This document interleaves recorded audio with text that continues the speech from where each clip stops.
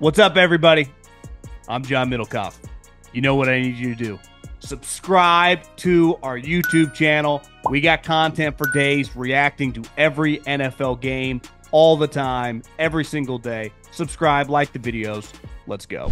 What is going on? We had ourselves a little overtime battle between the fighting Baker Mayfields and the mid-90s Bulls, a.k.a. the Chiefs, who just never lose. Even when things get weird, even when you go, oh, maybe it's not going to be their night, torrential downpour, thought Bulls might go for two, ended up not. Overtime, driver out down the field, game over.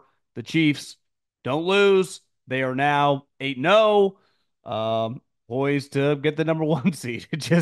It really is just never ending. It's crazy. It's crazy to watch because you just think like, no, no, yeah, oh yeah, it's the Chiefs.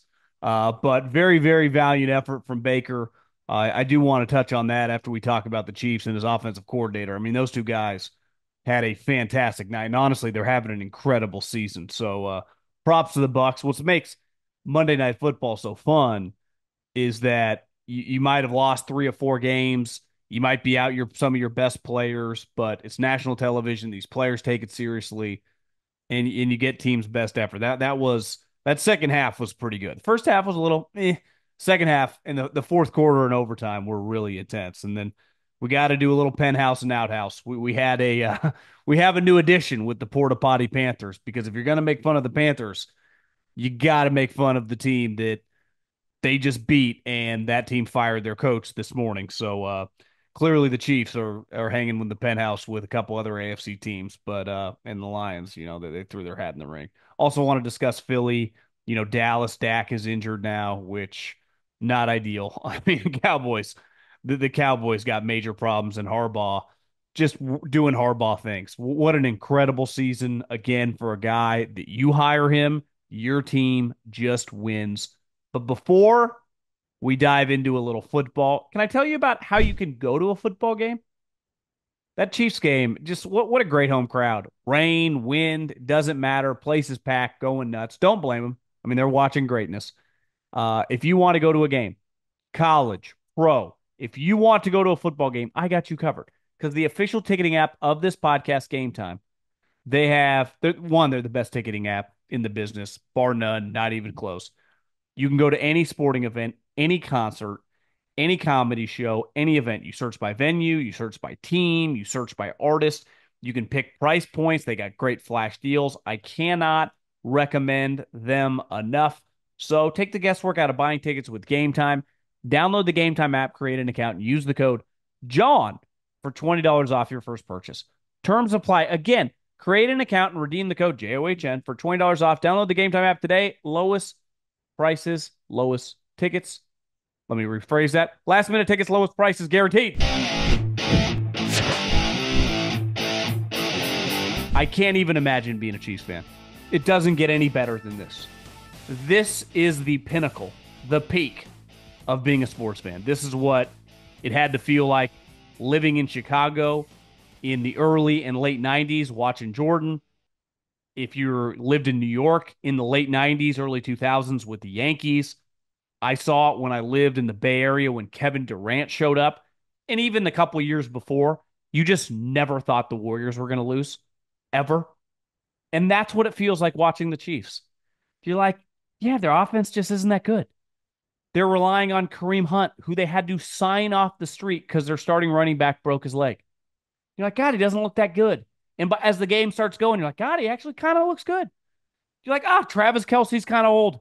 Doesn't quite move the same. Only runs these 5 and 6 yard routes. And then as the game goes on, he just consistently catches those routes. DeAndre Hopkins, what a classic. That drive, honestly, I thought the game was over with, about a little under 13 minutes. The Chiefs get the ball. It is 17-17. They have a 15-play, 8.5 minute drive that went 75 plus to score the touchdown when, Mahomes lobs it to Pirine. And I guess that was earlier in the game. That's when he hit Hopkins. And he had already gotten hurt, but then he was fine and came back, a little scared. But obviously everything was all right. He played the rest of the game. but he hits Hopkins for a second touchdown of the game. And you're like, what an incredible championship drive. Like they got it all, even though they don't because their stud running back has a broken leg and is out still another month. Their best wide receiver is on injured reserve. And they're relying on, as you saw earlier in the game, Worthy, who is a very talented player. Little raw. I mean, Mahomes hit him down the sideline, couldn't get both feet in bounds. Little embarrassing. Kelce, I think it is fair to say, I do think he will show up for the playoffs. He's not what he once was. And then Hopkins, who probably runs a 5.040, was fantastic tonight. I mean, that trade tonight was like an organizational move. It's like, yeah, we made this move early for a reason. This guy's going to help us out. And obviously, they don't win the game without him. And Mahomes, Kareem Hunt, DeAndre Hopkins, Kelce, they drive him right down the field and score a touchdown. I thought the game was over. And then the Bucs get the ball back. They go three and out. Then the Chiefs get the ball back. They go three and out. You're like, this is nuts. Then the Bucs get the ball back again with a little bit under 2 minutes and 20 seconds. You're like, there's no way. And then Baker Mayfield, who, listen, there are not, I don't know, he's a top 10 quarterback. Like, I wouldn't say he's a top five guy with Lamar, Allen, Stafford, Mahomes, Herbert. Like those guys would all get drafted before he did. But I think when you start talking, obviously Jared Goff this season, like there aren't many quarterbacks playing as well as this guy. And tonight, a lot like Mahomes, he ain't really playing with a full deck.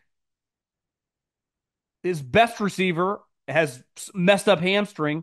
His second best wide receiver, who was having an elite contract year, shattered his ankle, and he's throwing to Sterling Shepard and Cade Otton, who is a good player, and his running backs. At one point in time, when the Bucs took the lead in this game, 14-10, they showed a graphic. His wide receivers had 2 catches, his running backs had 4, and his tight ends, all being Otton, had 5. So, like, what a night from Baker Mayfield and his offensive coordinator. Because they had no business, given their injuries, on paper, competing in this game. But this is what makes Monday Night Football so fun, is that you get these fun games. Because regardless what your record is, and now the Bucs have lost 4 out of 5 games, this is a kitchen sink game for them. They know you're playing on prime time, you're playing on national television against the 2-time defending champs, Andy Reid, Patrick Mahomes, and you give it all you got. And their quarterback, I thought for the most part, was flawless. And Mahomes was excellent too. Both those guys, like, what a high-level quarterback game in a driving rainstorm when clearly it was very difficult to keep your feet. Obviously, that's why Mahomes is an all-time great and why Baker Mayfield has reestablished himself, or just established himself, because you would say he never really was, as a top 10 quarterback in the NFL. And honestly, this year he's closer to 5 than he is 10.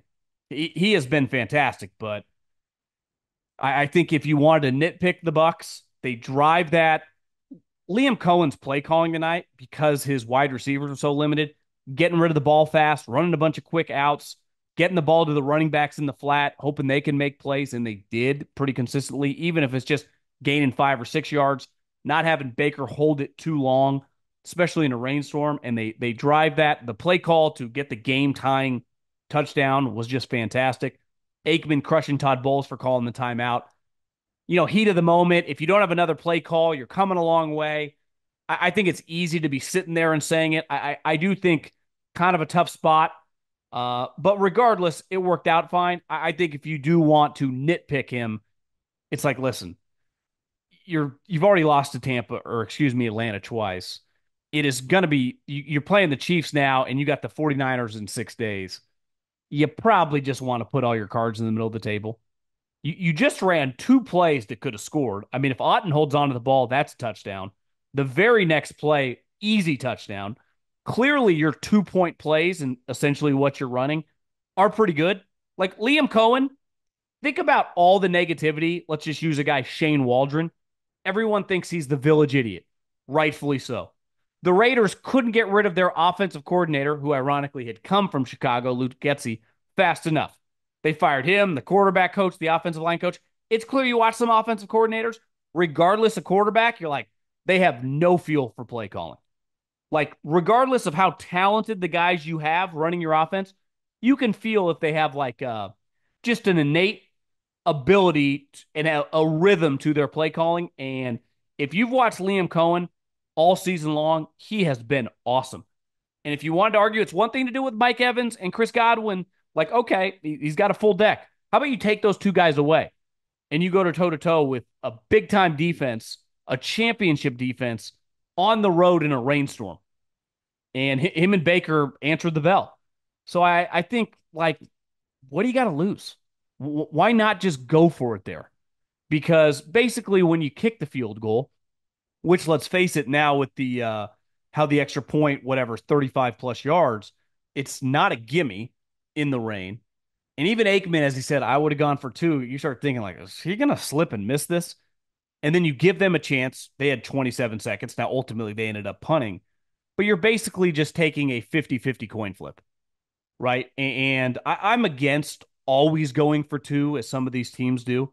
Like, I'm cool with kicking field goals and just throwing up 1 point when we score touchdowns.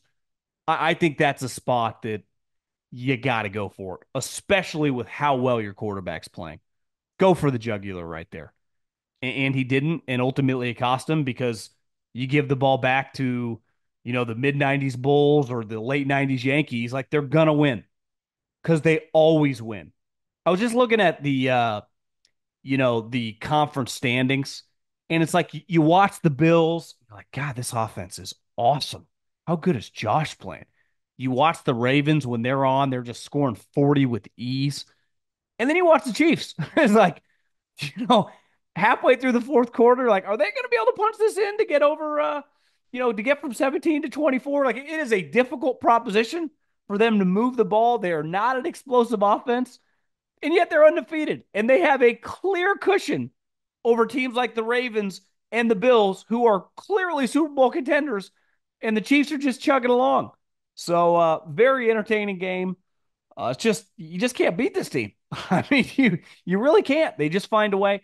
Obviously, the big scare when Mahomes fell a little funny on his ankle or hip pointer or something going on, had to be carried for like half the way, and then he started walking. Obviously, Carson Wentz starts warming up. Your kind of heart drops. You're like, no, please be okay. And obviously, he shook it off, and everything was all right. But I thought both those two quarterbacks, just gutty performances. That is not easy. I mean, that was a Chiefs defense that a couple weeks ago made Kyle Shanahan and Brock Purdy look like scrubs, thoroughly embarrassed them. And for Liam Cohen, we talk a lot about people interviewing and people love throwing around names. And obviously, after 2 weeks, it was Kubiak's kid in New Orleans. Well, that train fell off the tracks. Slowick's offense has been having a lot of issues. I don't care what their record ends up being. If you just watch the Bucs play offense, like if you watch the Chiefs play offense and the Bucs play offense, like those are just two well-run operations given what they have. Like I defend the Chiefs. I'm like, why is their offense not more explosive? I don't know. They have a 36-year-old jet setter at tight end. They have a young kid Worthy who clearly swimming a little bit. They have Kareem Hunt who was on the street. I mean, what do you expect? The 99 Rams? Like that's not going to happen here. So it's same thing with the Bucs. So for both those two teams in a rainstorm, how many offensive coordinators in the league, given the personnel of those two teams, would have been able to get around 24, 25 points at the end of regulation in that environment? I don't know if many could. So very, very impressive night from a coaching standpoint. It's funny, you watch, there's so many shitty teams in the league right now, and you watch so many poorly coached operations. And then you like, if I'm a Bucs fan, I'm holding my head high. Like this team this year, if it wasn't for some injuries, we are right there. We are a playoff team. I feel pretty confident about that. Obviously, not now. They're going to probably end up being 7 or 8 wins. And God, given their injuries and how many guys have missed games who are missing them now and missed games earlier, it's coaching. Now, if you want to, like Todd, you got to be a little more aggressive. And I think there's a balance of like Sirianni's reckless nature and just like now's the time. Like now's the time to pounce. Now's the time to put your chips in the middle of the table. Now's the time to take a big swing.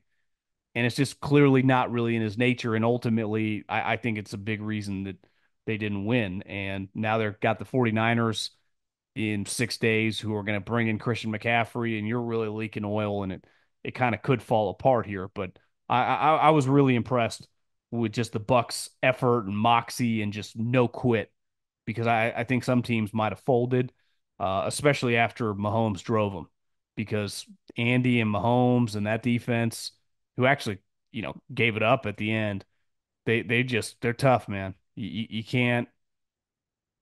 It's really pretty crazy. I mean, I can't imagine being a Chiefs fan like my age. Most of your life, even the good teams, never did shit in the playoffs. And then you guys just had some horrendous teams. And now for basically the last 5 or 6 years, it feels like you're unbeatable. Obviously, you haven't won it every year. You've lost in a Super Bowl, you've lost in an AFC championship game. But like the Patriots for 20 years, it honestly feels like you guys never lose. And this feeling, it doesn't get any better as a sports fan. It doesn't get any more enjoyable. You have, over the course of the last 6 years, won it in every conceivable way. Tight games, blowouts, come from behinds, guys injured, coming back from injury in a game. It's been remarkable to watch. There are so many parallels with those kind of Patriot dynasty, and just the mental toughness, finding ways to win in games where you just don't have it. Guys get injured and next guy comes up. You're like, who are you playing with? And the Hopkins trade, I mean, you talk about speaking about being aggressive. Todd Bowles not aggressive. Well, the Chiefs were aggressive a couple weeks ago and traded for this guy. And a couple weeks later, he's catching 9 or 10 balls, a couple touchdowns, and just making huge play after huge play. And he's probably as fast as me or you. And it does not matter because his contested catches are elite. He's still a pretty good route runner, and he's excellent in the short and intermediate game. And now Mahomes is going to have more and more trust with him. Just throw the ball his way. And most of the time, if he's looking at you, it's not a 50-50 ball. It's like an 80-20 ball, him. So we'll see if the Chiefs are inclined to do anything more tomorrow. There were some rumors on the interweb about Lattimore, the corner um, from the Saints. Like, listen, you can never have enough DBs and defenders. I mean, if they were to do something like that, I would imagine they'll still sniff around some offensive weapons, but maybe they feel like you get Pacheco back, you let Hopkins, Worthy keeps growing.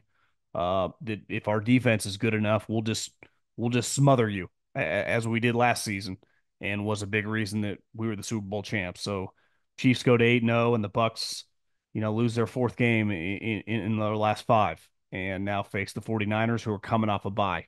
So this season could kind of get away from them fast, even though it's not an embarrassment what happened to them.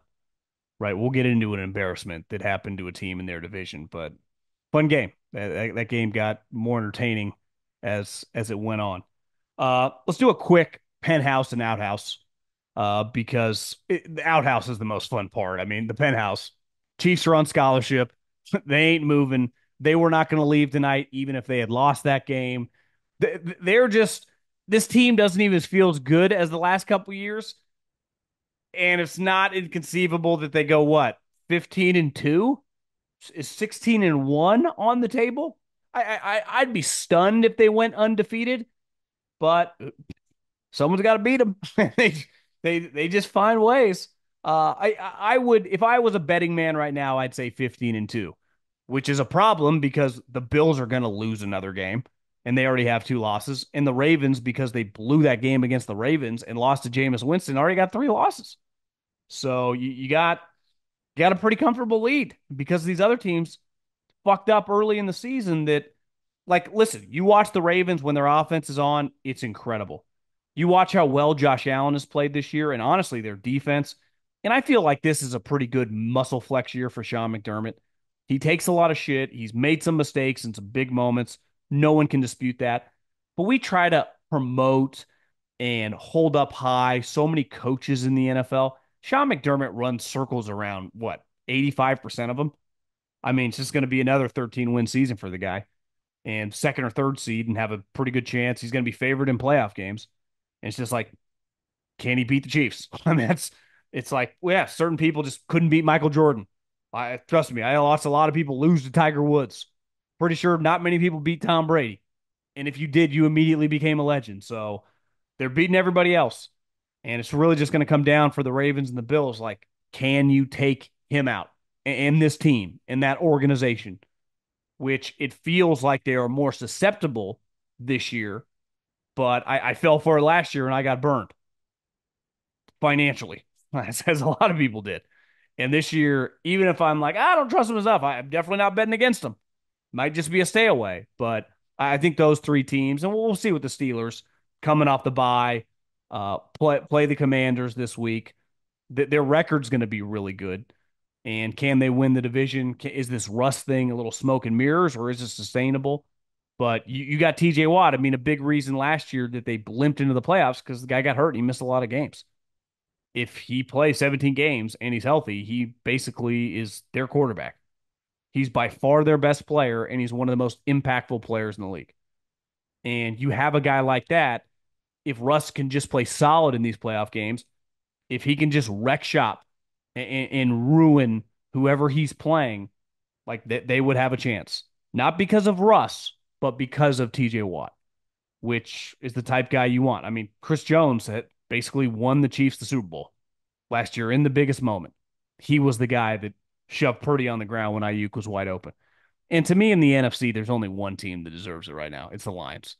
I mean, there are other teams that have a shot, but like Minnesota's struggling to beat Joe Flacco. The Packers just got punked. The Rams are coming. They're 4-4. The Niners are 4-4. I mean, the Cardinals, actually, when you look at their losses, someone sent me this stat like the teams they've lost to are a combined like 27-8. I mean, they have lost to excellent teams this season, but I can't put them in that category. Atlanta, like I'm sorry, I'm not taking you that seriously. You're going to be a playoff team. I probably plan on betting against you in the first round. We'll have to wait for the matchup, but I think I can already see it from coming from a mile away. Like that's a good underdog spot for the Green Bay Packers, the Minnesota Vikings. If that's the Rams or the 49ers, like hammer time. So yeah, I mean, this is the AFC's best teams feel like better than the NFC's best teams, which basically just feels like the Lions. And then there's a huge group of other teams, and we'll see how it plays out over the next 3 or 4 weeks. But I think it's fair to say that the Lions have really kind of established themselves, alone with those other AFC teams. The outhouse, listen, a lot of you guys like the Port-A-Potty Panthers. And they deserved it. I mean, they had looked like an expansion team. But when you are the Port-A-Potty Panthers and your quarterback, who most people view as just a major bust and not a very good player, leads essentially a game-winning drive against the Saints, and then less than what 12, 15 hours after they fire Dennis Allen in the nicest way possible. They're like, we love the guy, we love the family, he'll always be a Saint, but pack up your shit and get out of here. You're an embarrassment, and rightfully so. And now they, the thing going viral about the quarterbacks with the most losses, it's basically just David Carr and Derek Carr. After year 5, after year 6, after year 7, no one has more losses after year 11 than Derek Carr. He has literally got Dennis Allen. He's been the starting quarterback for Dennis Allen being fired twice, first time in NFL history. Obviously, a bunch of injuries, but you lose to the Port-A-Potty Panthers, you have to fall under that category too. And to me, that vaults you in a category. Like I watched a little bit on one of the 4 boxes of the Titans and Drake May. Like I just they don't have a lot going for them, but I take them more seriously than a team that just loses at Carolina as a massive favorite. Like I can't even put them in the outhouse. You could argue once you lose to the Port-A-Potty Panthers, you go into your own category. Like you're basically like the shit at the bottom of the Port-A-Potty. That is the Saints. They've lost 7 straight games. Listen, we can make fun of the Giants all we want. They're terrible, and they are going nowhere fast. But and listen, their scores might not totally reflect the game you watch, but you're like, hey, they're fighting along. They're just not very good. No one thought that they were going to beat the Commanders. I would say everyone, especially when Derek plays, you're like, listen, the Panthers are losing this game. And then you look up and Derek's looking over at Alvin Kamara, and the Panthers have the ball back, and they're just kneeling it. You're like, wait, are the Panthers about to win this game and have the same amount of wins as the Giants, as the Saints, as the Titans, as the Patriots? You're like, no, no. You're like, yeah. So for this week's outhouse, I got to put one NFC. I'm putting the Saints over the Panthers as being that shitty. And then the other team who fires three coaches, who fires in right after Halloween, three coaches on the offensive side of the ball with a first year head coach. It is crazy. And here's the irony here how connected they are. Dennis Allen, Derek Carr, former Raiders, now on the Saints. Everyone's getting fired. Who's interconnected here? It's like, how can you, as someone sent me a text today, a former NFL player is like, who cleans house like this in the middle of the season? What is this going to do? It's not like you have some top 12 quarterback who's underachieving. Your quarterbacks are Aiden O'Connell, who 99% of sports fans couldn't point out of a lineup, and Gardner Minshew, who is the ultimate backup quarterback. And if you put him on a good team and he has a right coach, he can be kind of competitive like every other game. If you put him on an awful team with bad coaching, you are fucked. I mean, you should bet against that team every single week. I mean, the Bengals are in shambles, in absolute shambles. And you looked up and Joe Burrow's like, whoop, whoop, touchdown, touchdown, touchdown, touchdown. It's like the Raiders. It is crazy. Listen, years change, presidents change, weather changes. One thing never changes, always stays the same, is the Raiders suck. It is insane how crappy this franchise is. The NFL season is rolling along and contenders are separating from the pack. The one thing that hasn't changed this season, DraftKings Sportsbook, an official sports betting partner of the NFL, is the #1 place to bet touchdowns. I love doing it. Touchdown passes, touchdown runs, long runs, the tush push. Well, not today. You name it, they will do it. Bet on touchdowns. Ready to place your first bet? Try betting on something as simple like a player scoring a touchdown. Go to DraftKings Sportsbook app and make your pick. Here's a reason for new customers to do a touchdown dance of their own. I do it every day in the office watching football. Bet $5 to get $150 in bonus bets if your bet wins. Score big with DraftKings Sportsbook, the #1 place to bet touchdowns. Download the DraftKings app today and use the code JOHN. That's code JOHN for new customers to get $150 in bonus bets. If your bet wins, you win. Bet just $5. Only on DraftKings. The crown is yours. Okay, this was a game that has been circled on the calendar the last several years because it's usually had huge playoff implications. It's had huge implications for the division and for home field. But now the Cowboys stink, and the Eagles are basically battling the Commanders. And they are currently a massive favorite on the road in Dallas. Obviously, Dak Prescott injured his hamstring, out. You have CeeDee Lamb hurt his shoulder week to week. Who knows if he's going to play? Before we get into the Cowboys, watching the Eagles, and this is why I picked them to start the year, I don't think we can. I think people underestimated how much talent is on that team. I also think people underestimated how good Saquon Barkley is. If he's healthy, he is such a difference-making player. He is just the total package as a runner. Can run inside, can break tackles, can go off tackle, can go outside runs, sweeps, pitches. You get him in space. He's got elite speed. Obviously, the play that went viral, doing the 360, the backwards hurdle, like he's an all-time athlete. And he's got elite speed and power. Like this guy is a game-changing player to go with Devontae Smith, who's a no doubt about it contract extension guy. The Eagles already did that.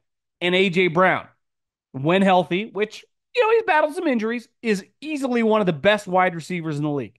They have a good offensive line. They have, a quarterback who's playing at a high level. And when he's proven, when he runs, like he's a very, very effective player.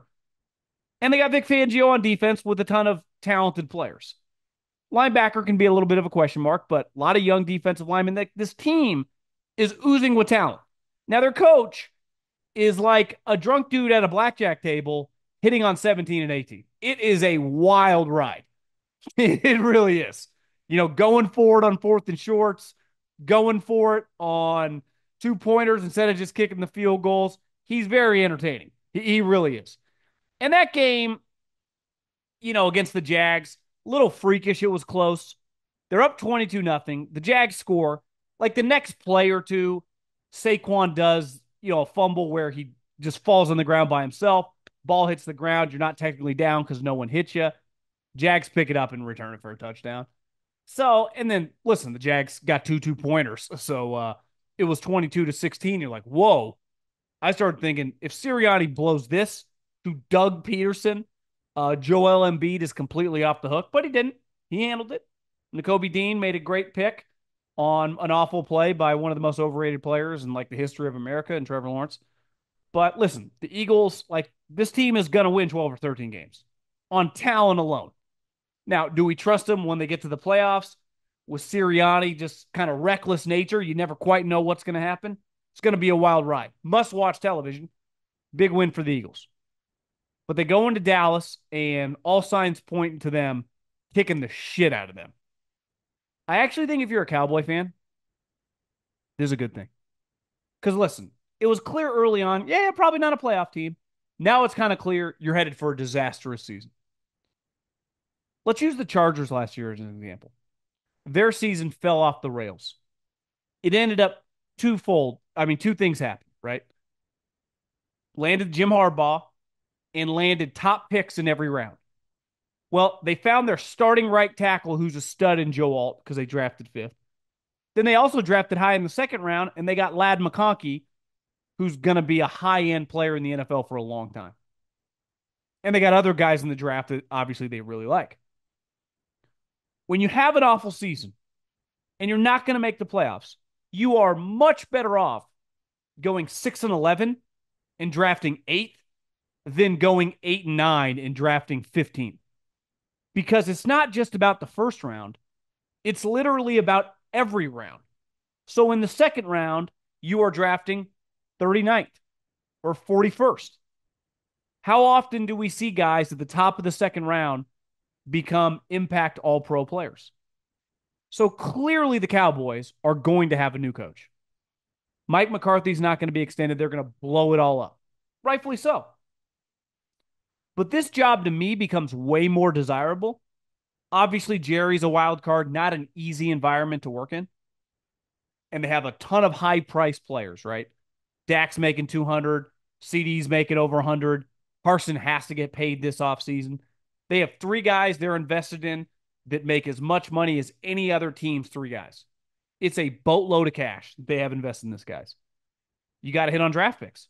Well, I think they've drafted pretty well over the last couple of years. But now gives you an opportunity to draft premium players. Because it is hard to draft at 25, right? Because it's not just 25 on Thursday night in round 1. It's 25th in the second round. It's 25th in the third round. You're just picking at the end of the rounds for all 7 rounds. Now, obviously, you can manipulate it and trade up. But, like, look at the Chargers. The Chargers have a long way to go, and we'll get into them in a minute. But, like, the easiest way to just get the train back on the tracks is to utilize, once you get a new coach and new administration that you feel comfortable knows what they're doing. Now, part of Jerry's job this offseason is going to be to land his Jim Harbaugh. Is that Bill Belichick? Is that Mike Vrabel? I don't know. But if they get the coach right, you can really take advantage of a draft after a bad season. Because the Cowboys for 3 straight years have been drafting 12th. Have been winning 12 games. They haven't been sniffing drafting in the top 10 of the rounds. And now, like, this season clearly is going to suck. The rest of the year is going to be rough. Could get uglier. As Dak said, we bleeping suck. And he's not wrong. They do. They're a tough watch. So the silver lining is the draft. And you want to be as crappy the rest of the season as possible. I don't think, winning 1 or 2 more games the rest of the season, that is not the worst thing. Speaking of chaotic franchises, it was last year at this time that the Raiders, and rightfully so, fired Josh McDaniels. who, like his previous stop in Denver, had become the first head coach in NFL history to not make it past year two in either spot of his head coaching tenures. Obviously, they fired the general manager as well. Well, then they go all in on Antonio Pierce, and he gets the pick of the litter. Like, you get to hire any staff you want. And he hires some guys, Lou Getsy, which everyone's like, are we sure Lou Getsy's any good? He hires Rich Scangarello, who is kind of a laughingstock within NFL circles. And he also hires the assistant offensive line coach from the 49ers. Well, last night, some people text me. I'm trying to fall asleep at like 11, 12 o'clock.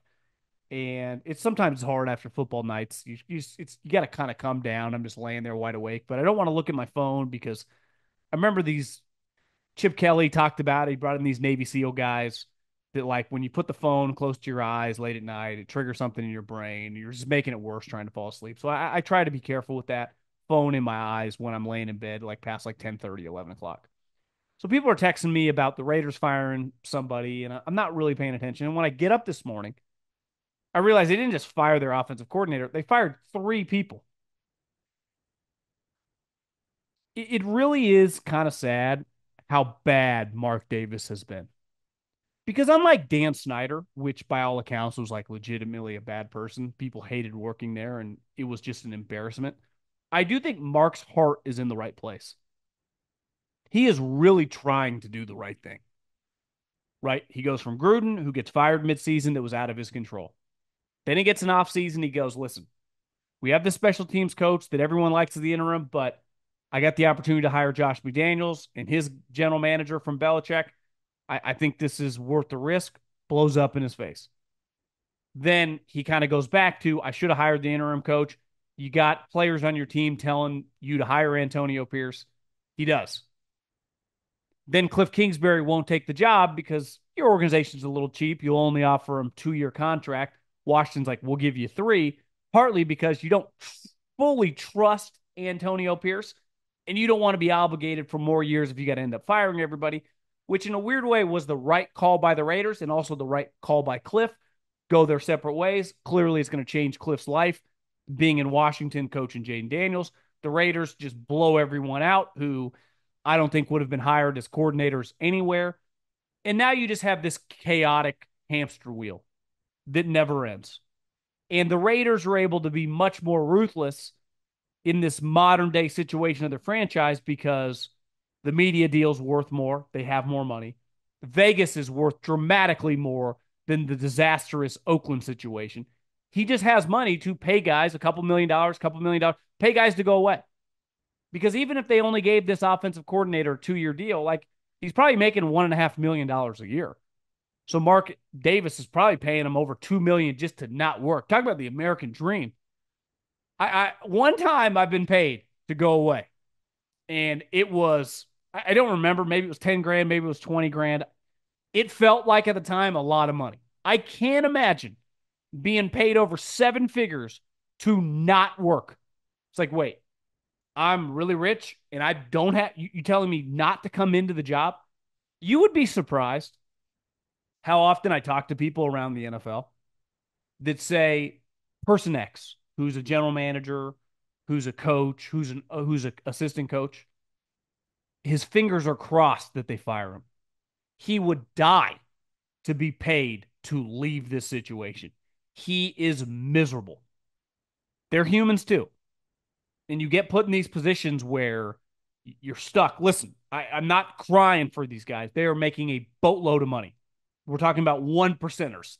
Life is good. It's like, what about their children? Well, yeah, okay, maybe they'll have to move. They're still going to private school. And they can still get, an $80,000 car for them on their 16th birthday. So, like, their problems are first class problems. Plus, they chose this profession. Part of coaching is moving. I don't feel sorry for you there. Pick another job if you don't want to move around. It's part of the gig. That's why it pays a premium. But I just feel like the Raiders are just so poorly run. And this is never going to end. And this is not a Dan Snyder situation where it's just like, he's just a bad guy. Everyone likes Mark. He is literally trying to win. But it's just not going to work with him as the owner. Like, we have enough evidence now. It's the same shit every year. It literally never ends. They fire coaches in the middle of the season more than any franchise. It really is nuts. It's always a coordinator here, an offensive coordinator here, a defensive coordinator there, a head coach there, a head coach there. It never ends. Everyone made fun of Al Davis at the end of his life, right? He was going through a coach here, a coach there, firing people nonstop. This is the same situation, just at a higher level because they have more money. And they have some good players on the team. Get rid of Devontae. Now you got Max Crosby. The owner says we won't trade Max Crosby. You're going nowhere, and you're going nowhere fast. Your team is a joke. And to me, like, this is, I just think we have enough evidence. As long as the Davis family owns this team, this is never going to change. It really is not. Because I think we can already see the light at the end of the tunnel in this situation. Is Antonio Pierce a one and done? It's clearly on the table. How could you argue otherwise? Like, he's safe. In what world would a guy that fires three coaches November 1st, essentially, his first year as the full-time head coach, safe? In any other situation, a coach that blows guys like this out in the middle of the season, you'd be like, well, his job is next. And this is the thing, like, would anyone be shocked if the day after the season, Antonio Pierce is fired, Tom Telesco is fired? It never ends. And I feel for Raider fans because in a league where every team, it feels like, has moments, they just never do. They not only never win, they always suck. They don't even, they're at the point now where the majority of their games you don't need to watch. They are completely irrelevant.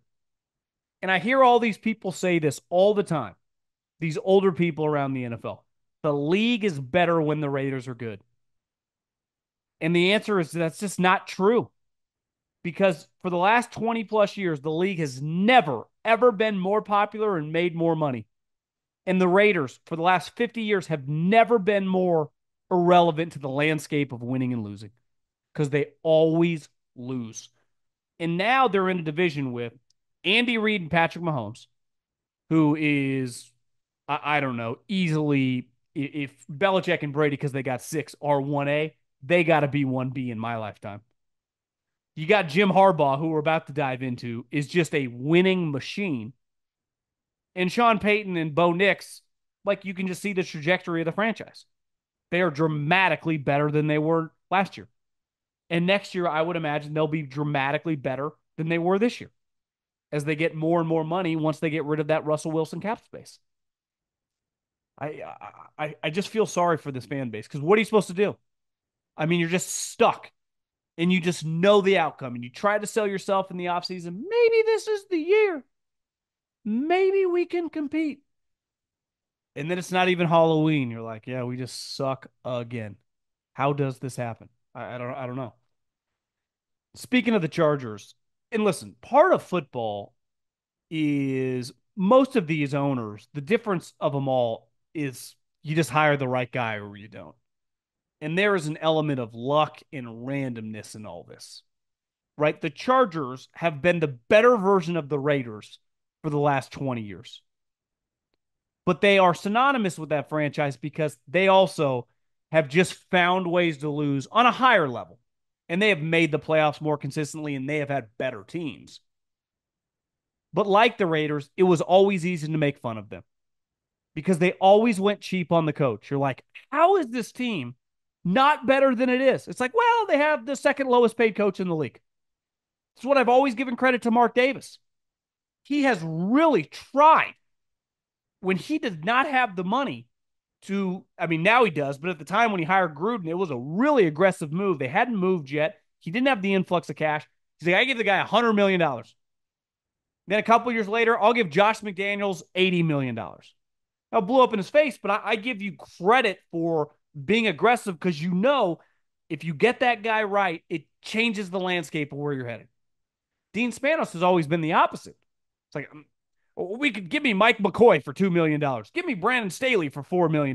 Give me Anthony Lynn for $3.5 million. It's like, Dean, this isn't that complicated. Why your team is underachieving because you need a coach that is worth 3 or 4x what you're paying this guy. And this offseason, the heavens aligned.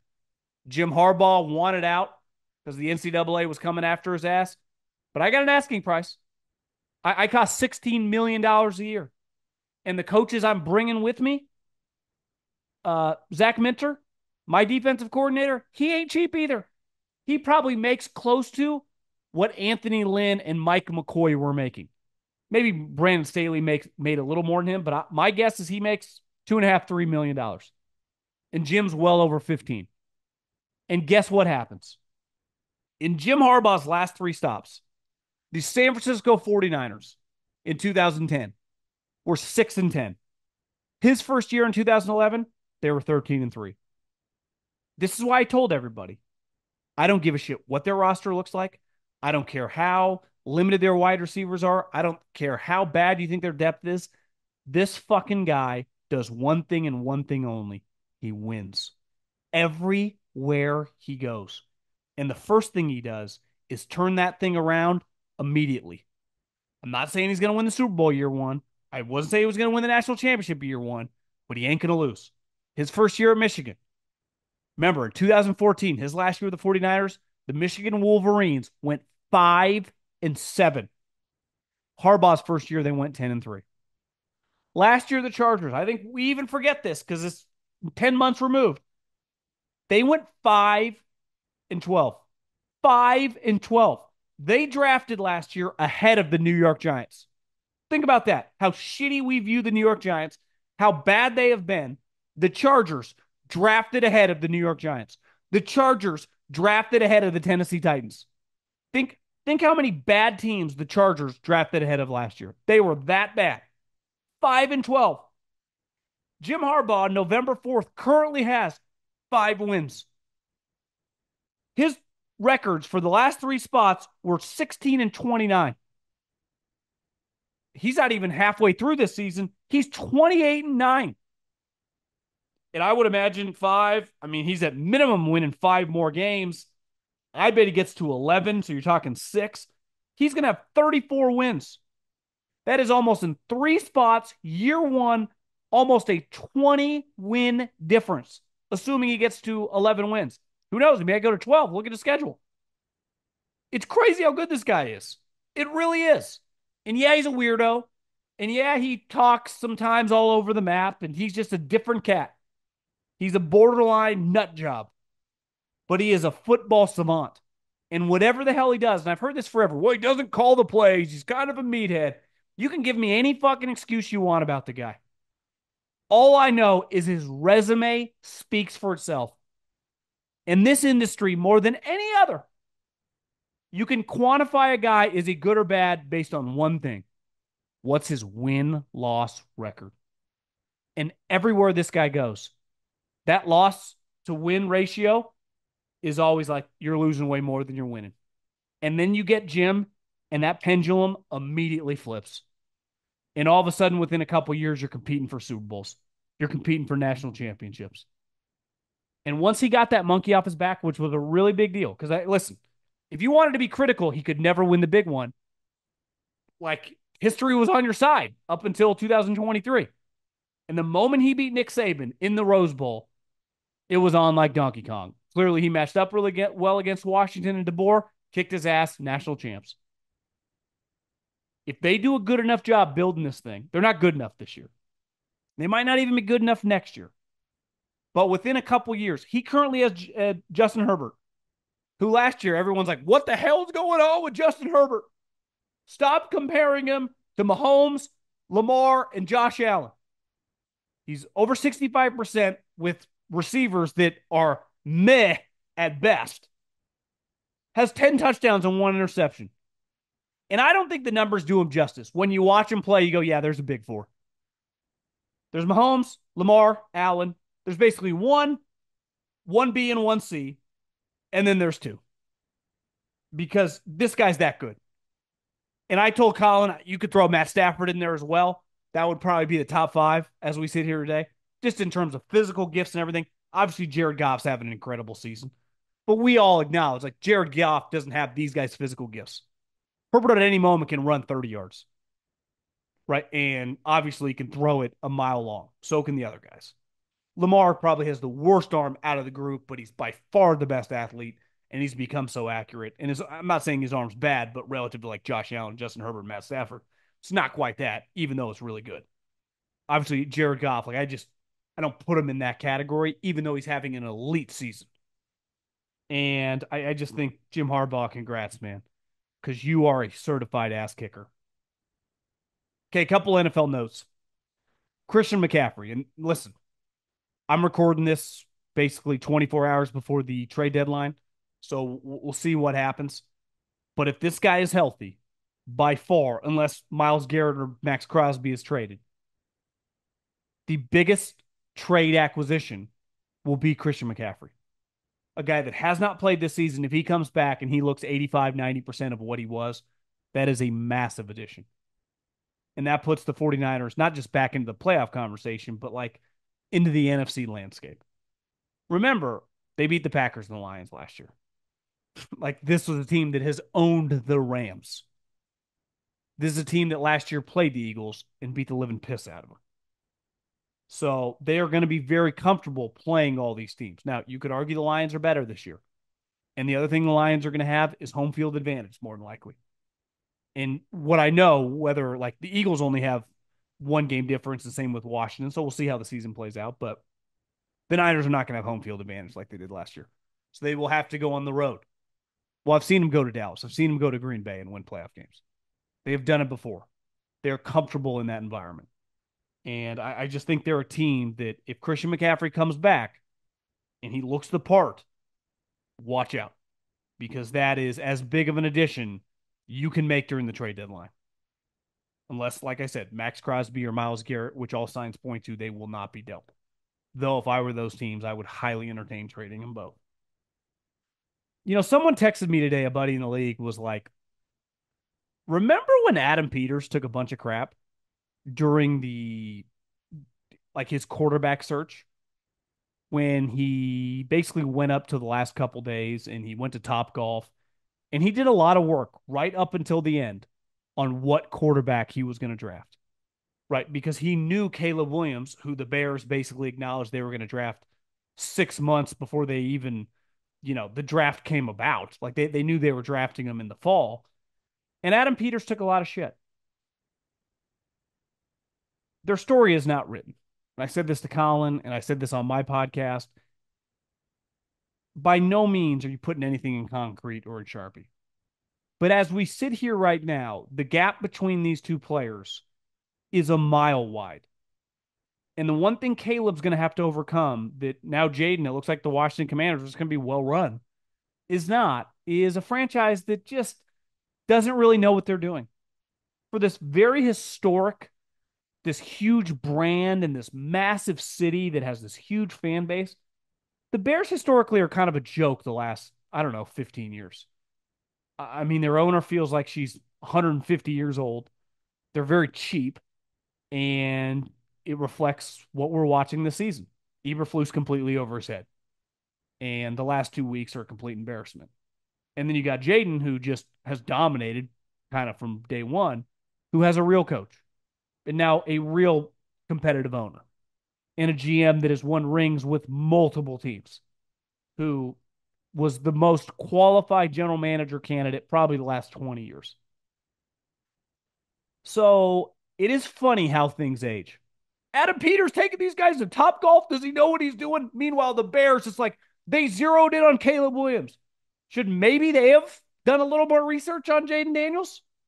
Because you just watched the guys play physically. Part of the knock was Caleb's this all-time physical freak. What the hell's the difference? Jaden, elite arm. Jaden, better athlete. Jaden's taller, so it's easier for him to see. He definitely has more touch. Now, you could argue it's just confidence, right? And Caleb's lost his because he's playing for an organization that just ruins your confidence, which, okay. But how often are we going to make excuses? Is it going to be like year 4 or 5, like we're doing with Trevor Lawrence? Well, if he played here, if he had this guy coaching for him, if he was throwing it to this guy, it's like, guys, we've been watching him for long enough now. Can we just acknowledge not very good? He's not terrible. He's not like some Jamarcus Russell all-time scrub, but he's just not that good, especially relative to paying a guy $200 million. If you ask the Jags right now, you can get a redo.